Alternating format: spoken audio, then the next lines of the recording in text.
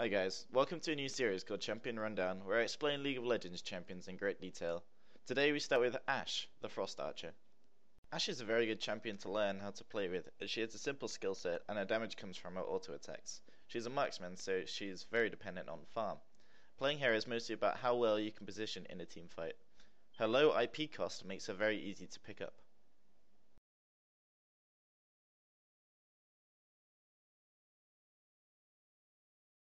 Ashe's passive, Focus, builds up a number every second until it reaches 100 stacks. Once it reaches 100, the next auto attack from Ashe will be a critical hit. This can be very crucial to win trades in lane with the enemy marksman. Ashe's Q ability, Frost Shot, is a toggle spell which will make every auto attack slow the enemy champion.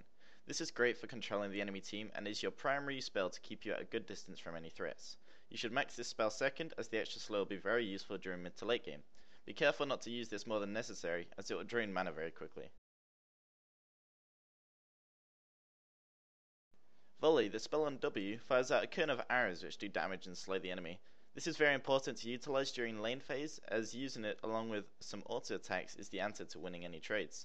You should max this first, as the extra damage will make it easier to compete in the early game.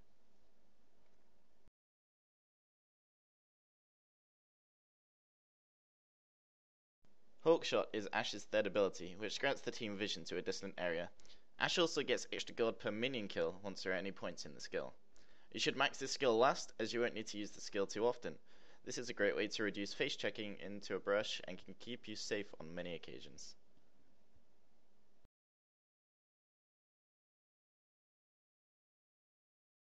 Enchanted Crystal Arrow is your ultimate. It fires a huge arrow across the map, and when it collides with a champion, it stuns them for up to 3.5 seconds and slows champions in a small radius around it. This should be leveled at level 6, 11 and 16, and you should use it sparingly, as wasting this skill could give the opposite team a chance to initiate.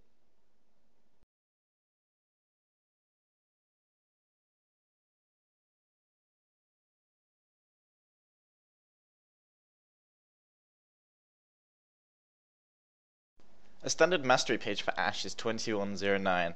This is fairly generic marksman page which is used to get as much physical damage out of what is available. 9 points are put into utility to pick up the extra mana and regeneration, and the increased buff times for a longer use of red buff. If you're struggling to CS properly, you can take 2 points out of Fury and put them into Butcher instead, for an extra 4 damage to minions.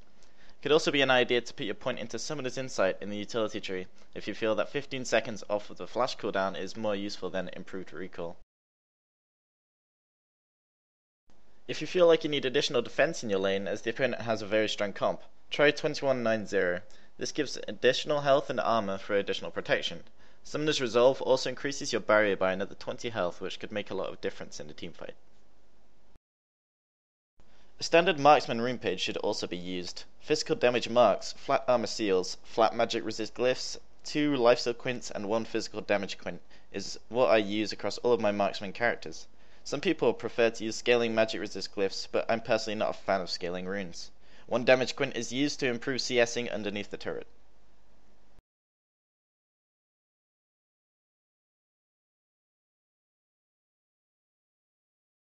Flash is always recommended on Ashe, as it makes up a little bit for her lack of mobility. She is generally a very passive laner, so your second choice of summoner should reflect that. Barrier or heal are very good picks. If you feel that you can be more aggressive, either Ignite or even Ghost could work in some situations, but I wouldn't recommend you use these until you're very confident in playing her. So onto the item build. For any marksman, the main priority is to get as much damage as you can get out. Obviously you're not going to be doing damage if you're dead, so you need to make sure you stay alive at the same time. So Infinity Edge is a big deal for Ashe. She wants Infinity Edge, she wants Berserker Greaves and either Static Shiv or Phantom Dancer. If you feel like you're destroying bottom lane, Phantom Dancer scales much better into late game, but if you want the extra early game boost, Static Shiv is a lot better for that. Once you've got the core build sorted, if you start looking at what the enemy is building, you can go on to Last Whisper if they've got lots of armor. That's a pretty standard item for a marksman build, so if you do find, well, you probably will find that that will be one of your items. If the enemy's got an assassin or you find that you're dying, Guardian Angel is good for any case. It's got both armor and it's got magic resist. You've got Banshee's Veil, which is specifically for mages if they kill you fast. That will block one spell, so against certain people like maybe Xerath or someone like that, then that could save a lot of damage.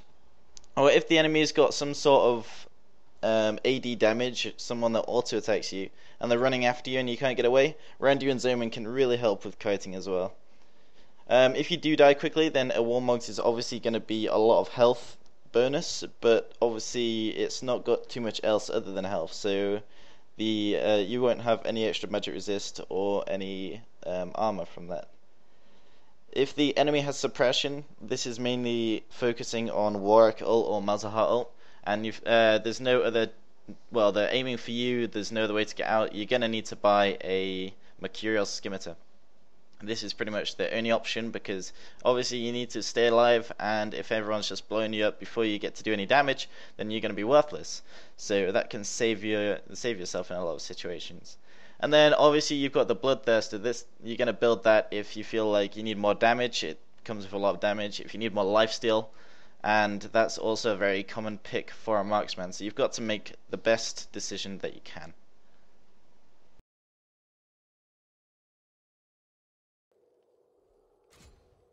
During lane phase, you want to make sure you can farm as well as you can, while still putting pressure on the enemy laners. You should start by buying Doran's Blade, as the passive lifesteal from it and your 4% lifesteal on your runes will be enough to sustain in lane and give you a boost in damage and health too.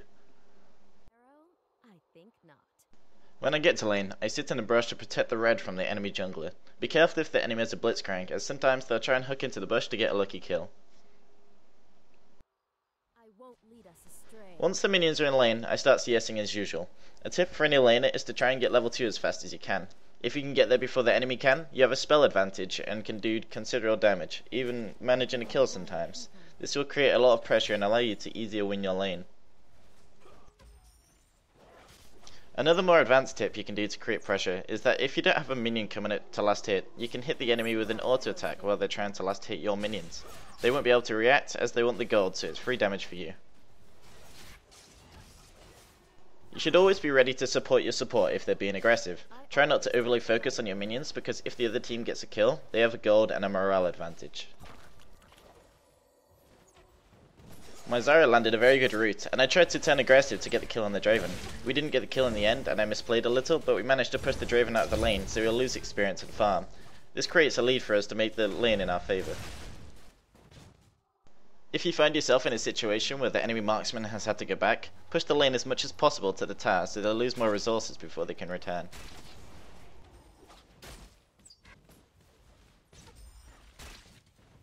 United, we are stronger.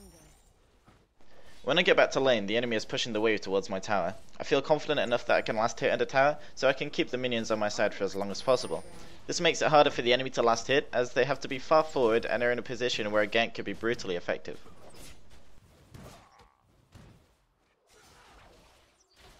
Peace requires a steady hand.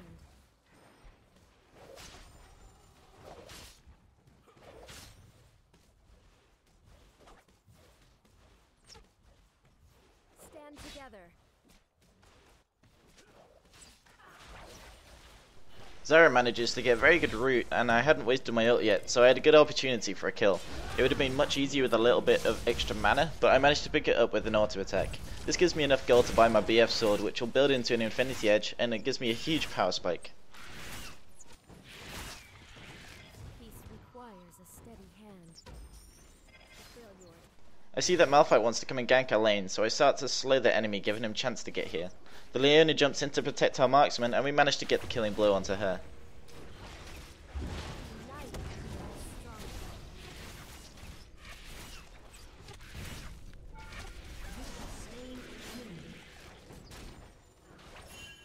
We manage to kill the tower in our lane, and we get a bit greedy. We get surrounded by the enemy team, and there's no way of escaping the situation. I turn from the fiddle ult, which also gives the time for the Zyra to escape, making the loss much less hurtful.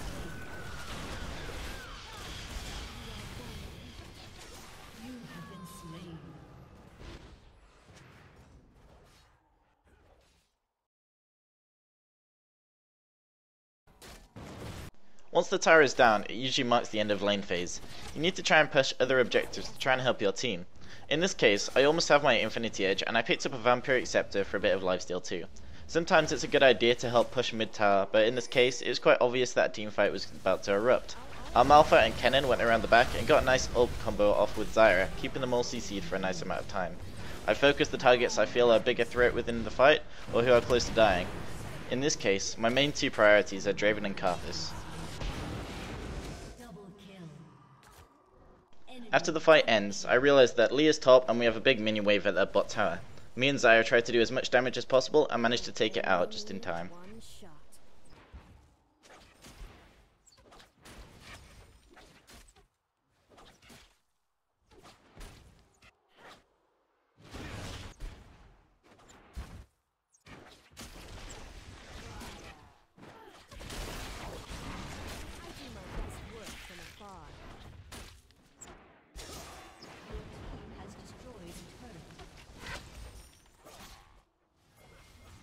I noticed that the enemy team are starting Dragon, so I make my way to it as soon as possible.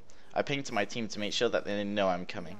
I use my ult for a very small chance of stealing the Dragon, but even better to lock up the Leona who is very low health. She manages to escape with a small amount of health, but me and Kennen manage to chase down the fiddle with the constant slow of my W and my Q.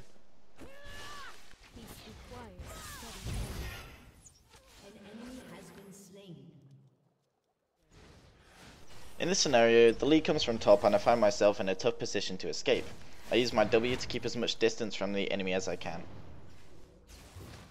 Swiftly now.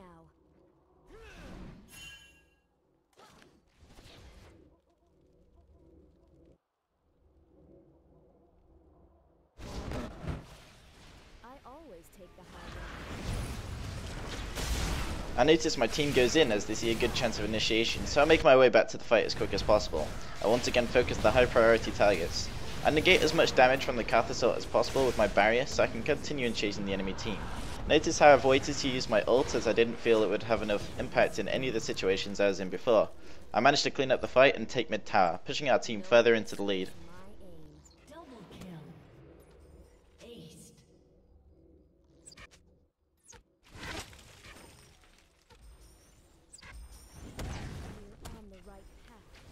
You have to make sure that even with all the action going on, you continue farming as well as possible. After I clear the wave bot, I TP back so I can buy Berserker Greaves and buy a Zeal. The Zeal has the option of building into both a PD or a static shiv.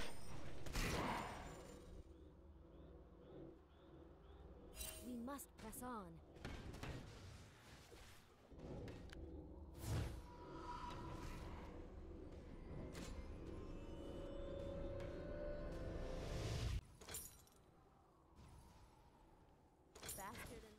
My team find a pick on the Lee. I ping to say that I'm coming, but by the time I'm there, I wouldn't make much difference to the outcome.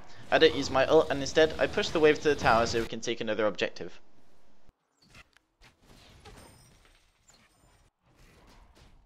United, we are strong. An enemy has been slain.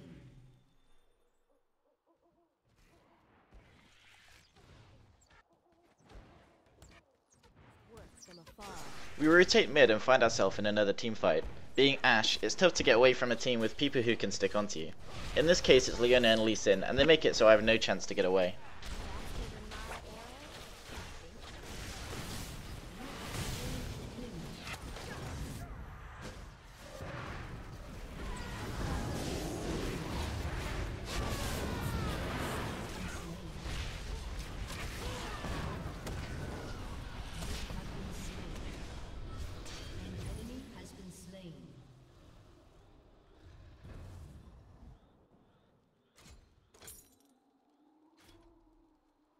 I have enough money to finish my core build and to buy some more items. I look at how much armor the other team has, which they only had one item. I felt it would be better if I started working towards a Bloodthirster for some more damage and lifesteal. Another chance for a fight comes up. This time, it's up to me to engage. I wait until the enemy is in a choke so it's easier to hit my arrow, then I fire it. It hits Fiddle, causing him to not be able to use his ult and slow the other two. Once again, Leona sticks on me, but I've managed to do the damage I needed to do, and we come out on the upper hand.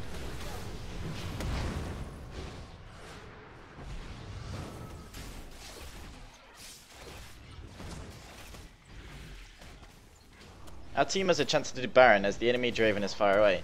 We start it and do as much damage to it as possible. I use my E to give my team vision of the enemy fiddle in case he decides to try and ult into the pit. Once we take Baron, I attack only the targets I feel are a threat to me, so I switch between both Lee and Draven accordingly. Finally, I use my ult to stop the Leona from retreating and we get the ace.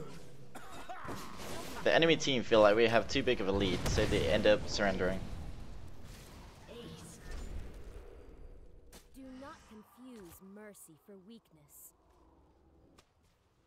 Okay, so that's the start of my series. Hopefully you've learned enough about Ashe to be able to go into a decent game, and hopefully you've learned something from it.